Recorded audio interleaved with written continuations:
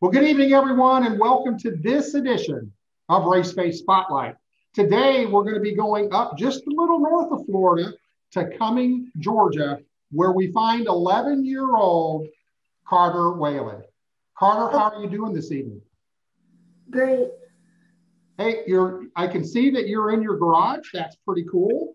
I see your quarter midget next to you. But tell me a little bit about that Camaro behind you. Yes, it's my brother's 68 Camaro RSSS. Oh, that's nice. That's nice. Do you ever work on it? Yes, we put some weld wheels on it. We hung the fenders on it and the inner fenders out. We did some interior work on it. Okay, so where's your collector car at? I don't have one yet. You don't have one yet? Well, okay. You still got some time, though. You've still got a few years before you get your driver's license. All right, so let's get started. We know that you're a quarter midget racer, but when did you actually start racing? At what age? My first full season was in 2017. I was 6 years old. 2017, 6 years old. Oh my gosh, that's crazy. And so in the quarter midget arena, we'll call it, there could be several different types of quarter midgets that you race. So tell the viewing audience a little bit about what you're actively driving right now. The classes that I'm running right now is Heavy Honda and Heavy 160. Heavy Honda, Heavy 160. Did you not experiment in another class a little bit towards the end of last year? Yes, when we went to Huntsville, I had the opportunity to run a Mod World Formula. How was that? It was really fun. Was it fast? Yeah, the mod is the fastest quarter midget class. The fastest quarter midget class. Okay, so I'm going to ask you, even though you may not be racing that all the time, what is your favorite class to race in? The Mod World Formula. The Mod World Formula. Do you see yourself running maybe some of those more of those races maybe this year? Hopefully. Hopefully? Okay. All right, so let's talk about, I know you've got a bunch of wins. What is your biggest win to date so far? Last year when I won the Metro Dixie Shootout at Metro Atlanta Quarter Midget Association in Senior Honda. In Senior Honda. All right, so that was, what made that race such a special race for you? It was a Dixie Shootout, and there were a lot of fast kids, a lot of national champions there, and it's just a great feeling when you know you've beaten all of them. Right.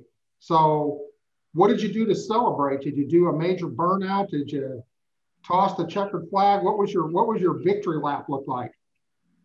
Well, I just did a standard victory lap. Actually, no, I turned the car around and did an Alan Kwiecki victory lap. An Alan Kwiecki. Well, I'm going to tell you what. Now I like you even more because I like the fact that these young racers know history of our sport. And that Alan Kwiecki lap is super famous. I think he probably did the coolest victory laps of anybody ever in the history of racing. So that's cool that you paid tribute to that. Always remember the guys that came before you that made the sport so great that we're in today. So now I'm going to ask you, what was your most embarrassing moment at the track? I was trying to do the Alan Kwiecki victory lap again, and I drove it onto the rumble strips and into the grass. Into the grass? Did you spin out? Did you get stuck, or you just kind of look off course just a little bit?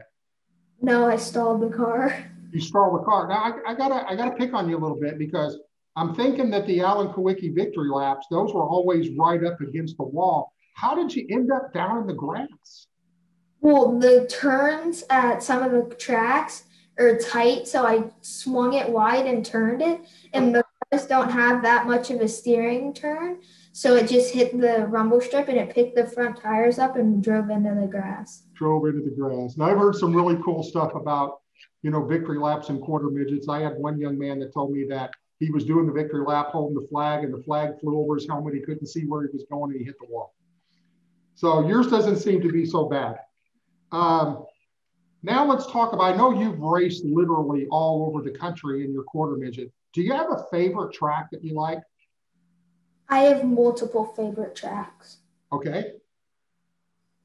Tell me what they are. Huntsville Quarter Midget Association in Huntsville, Alabama. Metro Atlanta Quarter Midget Association up north in, is that north? In Brazelton. In North Georgia Quarter Midget Association, which is 3 minutes away from here. Okay. So let me ask you a question because I don't know the answer to this. Have you ever run the Brickyard? Yes, we've run it 2 times. 2 times? So did you get out on the actual Indianapolis 500 track and get to make a lap? Yes. How cool is that? It's really cool. Now, doing it in the 160 car. Yeah, I'm gonna tell you what, I'm an old dude, but I'd love to do that. I don't think I could fit in your quarter midget. Maybe your brother could let me borrow his Camaro or something when he gets that thing running. But I would have to think that turning a lap at the Indianapolis 500 would be like a highlight. I don't care how old you get. I doubt if you ever will forget that moment. So I do have one question about that. When they kind of turned you guys loose, did they tell you kind of like not to race, but were you in there going, oh my gosh, I just like to go past the guys that are in front of me and girls? They told us we could not drive past the pace car, and if we did, one of the directors of USAC would have a talk with us, so we had to stay behind that and go at like half throttle. At half throttle. So did you get up like right behind the pace car though? No, because they do it in name order, in Okay. alphabetical order. So I was in the 5th row, I think. So I couldn't get all the way up there. You couldn't get all the way up there. All right. So let me ask you a question. We know what your favorite track is. Who is your all-time favorite driver? Chase Elliott. Chase Elliott. He's very nice. I've met him a few times and talked to him. So I guess you were a pretty happy camper at the end of the year when Chase won the championship? Yes. Yeah. So you know that Chase went down and raced at the Snowball Derby in a late model the next weekend. So it goes to show you could win a NASCAR championship, but sometimes these late model drivers that you've never heard of before in your life, they're pretty awesome race car drivers. He also ran the Chili Bowl and other midget races in Millbridge. Yeah, you know what? I really was impressed with what Chase did at the Chili Bowl because that's a tough place to race right there. I mean, I think there was over 307 cars there, and it was the best of the best. So I just think it was impressive that he even went down there and actually attempted that. That says a lot about him because what he does is that's giving back to the sport. It's giving back to the grassroots of racing. And we need more of these NASCAR drivers. So if you're a NASCAR driver out there and you're watching, you need to do more things like Chase Elliott. Actually, Kyle Busch was at that race as well, and Noah Gragson. So they're all kind of coming back and kind of supporting grassroots where they came from. So let's move away from racing a little bit. Do you have another favorite sport? There is no other sport besides racing. Oh, good answer. Good answer. So let's talk about school right now. Are you doing online school or are you doing physical school? I am going to physical school in person. All right. So did you do any online school last year or have you always been in the classroom? At the end of last year, we finished the year off virtual school. Virtual school.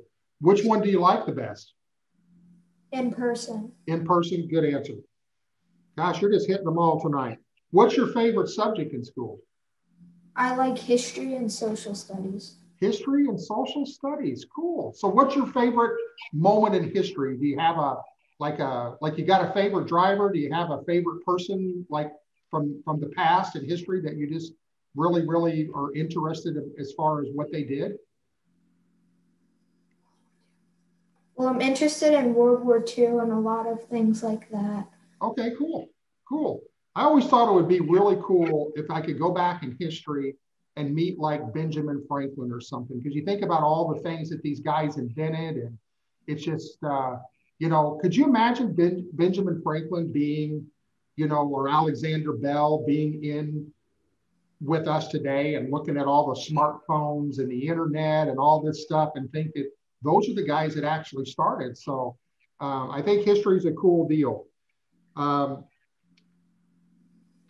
What is your least favorite subject?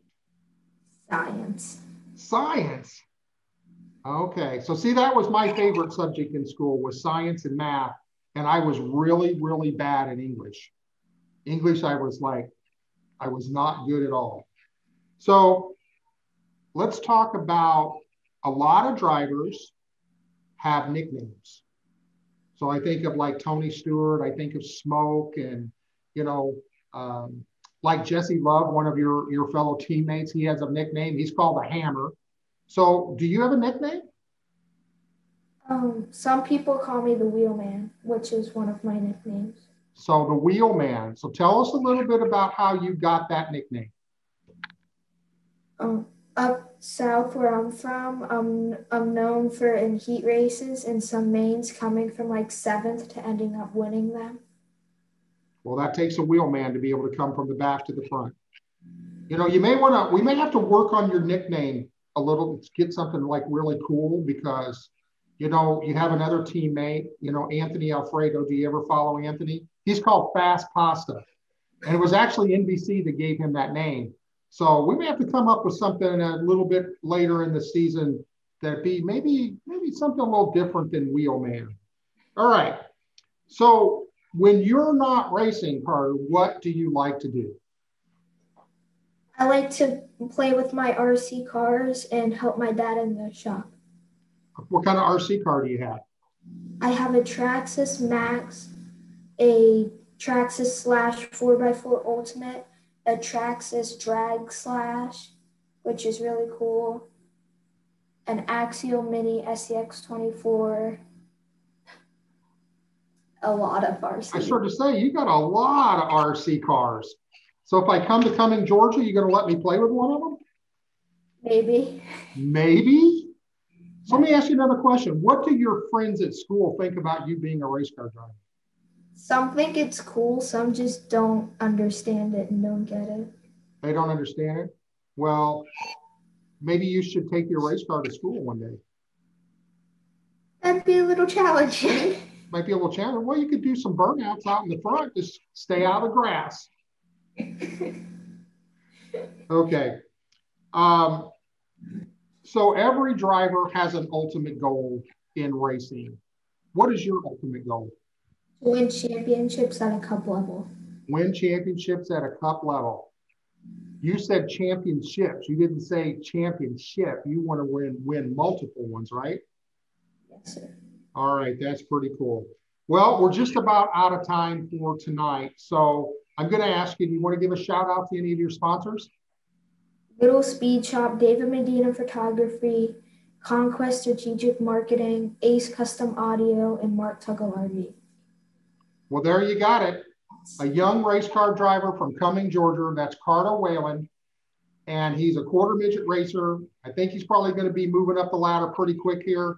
So if you've not followed Carter, do so by visiting CarterWhalenRacing.com. Make sure to go into his fan zone, sign up for his digital newsletter. Make sure to follow him on his Facebook and his Twitter and his Instagram pages. And Carter, I want to thank you again for being with us tonight. All of you viewers, thank you for tuning in. And we'll be back in 2 weeks with another Race Face Spotlight interview. Good night, everyone. Bye.